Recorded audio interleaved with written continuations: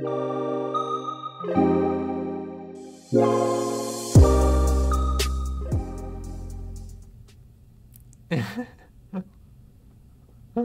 you waiting, huh?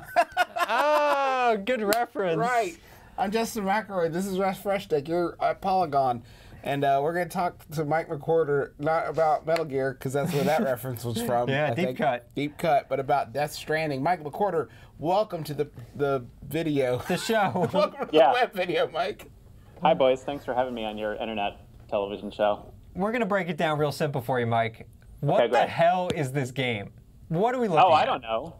Yeah, the more interesting question to me is, does Kojima know? I think he knows it's going to be an action game. I don't think he knows a whole hell of a lot more than that. That thing that we saw at E3 at Sony's press conference, he says was just a experiment, a test to kind of show off the kind of ideas and the technical capabilities of the engine that they're working with. But yeah, as far as I know, it's an action game. It's got Norman Reedus, and he's going to go back to, I don't know, some whale shit. He loves whales. We just posted an article about how much he loves whales. Yeah, don't go read that yet, though. I know you're intrigued, but wait until we finish the video here, because we are doing this live on Facebook.com/Polygon. So if you want to watch us there, you can ask questions if you're watching this live. Afterwards, it will do no good, but feel free to post your questions anyway. Put them in the comments, and we will read them and ask them of Mike McWhertor. Mike, so are you telling me, and again, I know there's a lot of question marks here, but what we saw may actually have no bearing on the final product? That maybe it's just kind of like a mood piece to sort of set the table? Like, are we going to meet this baby? What's up with the baby? Yeah. I don't know. I didn't ask the name of the baby or anything like that. I don't really know what's going on with it. I asked him if this was going to be a teaser that we could play at some point because, he's fond of those things. He said, no, that wasn't the case. But, I also tried to ask him about how many people work at Kojima Productions at this point. He wouldn't say how many people are there now. He said in December there were just the 4 of them. He said that they're doing interviews every day, hiring people, bringing in international recruits. So it sounds like they're still doing a lot of building there. He even said that they haven't settled on the hardware or the software that they're going to use to make their game, but they have to make a decision soon. So what are we seeing? I mean, like, why show off their tech if they don't know if it's going to be 9 years until this game comes out? Well, no, but like, why even if that's not the engine? Why talk about that it's rendered in engine? Like, who? Right. Like, what engine is that? I don't know. He said that they had kind of settled between 2 strong candidates, and one of the strong candidates.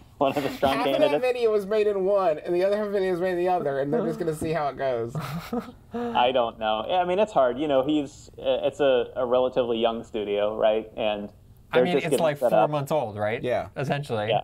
Did he talk anything about themes? Anything that he's like interested in right now? Beyond whales. Beyond whales that he might want to bring into the game?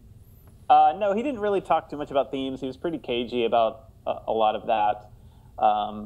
I couldn't really get an impression from him whether some of his PT Silent Hills themes were going to carry over. Well, yeah, I mean, this may be some direction here. This quote that he had up at the front of his trailer, but yeah, a lot of people. That quote is often talked about in terms of mindfulness. Like, yes. And so I don't know if this is a game about meditation. I would be so into that if so, but probably not. Was this a hard interview to do, Mike? It sounds like there might have been some awkward silences while you waited for him to continue with his answers. To not say anything. Yeah. No, I mean, it wasn't an awkward interview. I mean, we did talk about kind of his philosophy and kind of teasing fans and leaving little hints and clues and things. So I don't think that he did this for no reason. And I actually talked to him and his producer, Ken Imazumi, before we did the proper interview. And I said, hey, maybe let's maybe watch the trailer and kind of go through it and talk about it. Maybe you can do a little director's commentary. He said, one, they wanted to propose the idea that we do that and then not publish it for weeks or months. because he wanted fans to kind of dissect this thing. Did you do that? No, we didn't do it. Oh. That'd be cool. I think he was hesitant to give too much away. I think he wants fans to kind of pick at this thing and see if they can figure out what it is.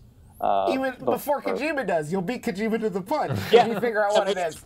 Please Really let me know what you think it might be in as much detail as possible. We're really trying super hard over here. Yeah, and a release in there if you could. That all emails sent to us become property of Kojima Productions. Did he speak to like how long this idea has been germinating for him? Yeah, is this a long time thing? No, I think it's actually a relatively young thing. So but we also don't really know how far Silent Hills went, right? We don't really know how deep into production that actually got. So maybe these are themes that have been around for a while, but I think given the contractual situation with Konami, he can't really say if this is something that's been with him for a long time or it relates to some of his older work. Mm-hmm. I think he's going to have to say that they started fresh with new ideas. And even after talking to the guy for a half an hour, I think I know just about as much about this game as you guys do. Did you talk at all about the relationship between him and Norman Reedus, like where that was after Silent Hill, and how that relationship sort of was maintained in between?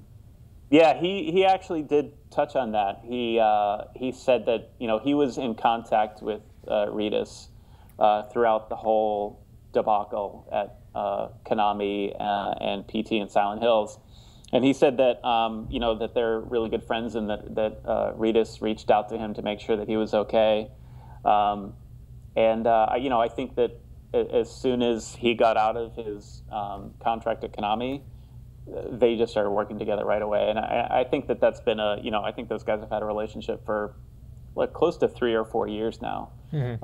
So I don't think it affected it in any way based on what he said during our interview today.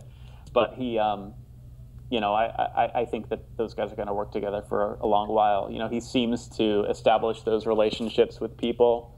Mark Cerny, Kyle Cooper, Yoji Shinkawa. These are people that he's worked with for a long time, and I think is going to continue to do that. He brought the core, most recognizable people from Kojima Productions over because I think that there's a circle of trust there, and that is one thing that he did say about Reedus is that that he trusts Kojima to give him good work. Yeah, I don't know if he knew that he was going to show his naked buttocks. Sure. Does he know that he might have to read Kojima written dialogue?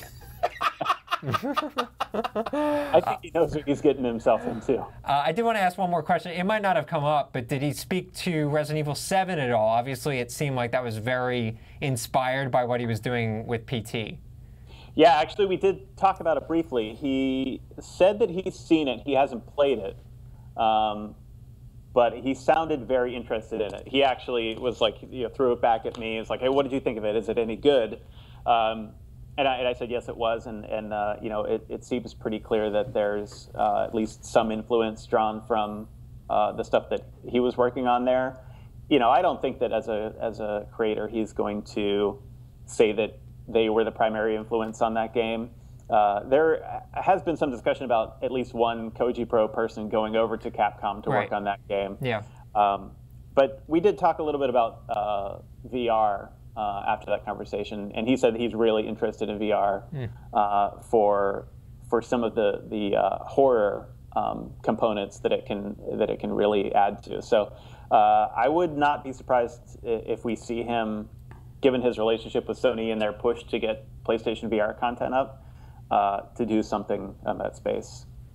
Great. Cool. And had he settled on the pre-order bonuses yet? Could you tell, or was that not close? No, I don't think so. I mean, maybe there's I could probably follow up and see if there's a Norman Reedus body pillow. Sure. I'd love that. Yeah. It might be offered. Yeah. A sleeping bag you like climb out of his stomach? Actually, before we let you go, Mike, you're a longtime Kojima fan. Do you like this sort of thing? I mean, do you like this stage in the like in the outrageous Kojima, what the hell is going on this stage stage? in the Kojima cycle? Like, just are you a fan of this, or do you just want more? Yeah, no, give me more of this. I love it when it's really interesting and smart, and I also love it when it's really dumb. So when he comes up with this, he's like, his theme, "I'll keep coming," is I think pretty ill-advised, but he's got a reason for it, and I appreciate that. I bet he does. I bet he does. Yep. So, Amen. Circle of life. Yeah. That is going to do it for us. Mike McWhertor, first off, thank you so much for joining us. Stay safe out there and don't work yourself too hard. Thanks to you at home for watching along. We got a lot more at polygon.com, youtube.com/polygon, facebook.com/polygon. There's a ton more. So make sure you go consume all of that video game media. But for Russ Freshtick, I'm Justin McElroy. And thank you so much for watching. We'll see you again real soon.